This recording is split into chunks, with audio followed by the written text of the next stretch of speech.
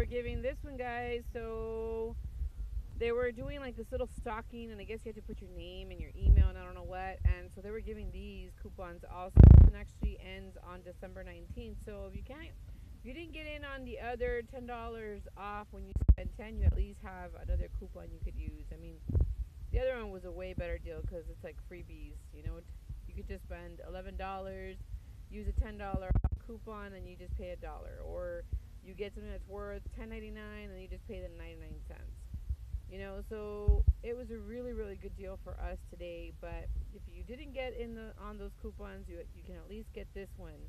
So definitely try to see if you can still get these at Jcpenney. I know the mall was doing it, so they have you write your name on some little stockings, like some little paper stockings, and I guess you have to give them your email or something, and then they give you this 20% off. We only got one because my husband did it.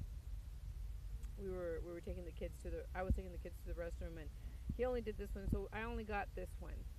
But I still have those other ones that I got from the morning, the $10 off. But I only get to use those after Christmas. So yeah, you can still get this one, guys, if you didn't get the other ones. Sorry for all those who didn't get it, but I did post real early in the morning to let everybody know that that deal was going on. So sorry, guys, for the ones that weren't able to get in on it, but I try to post so you guys can get in on the deal. So yeah, thanks so much for watching, guys. Hopefully you guys can get at least this coupon. It's still a good coupon. Any savings is is a good thing. So okay, talk to you guys later. Bye.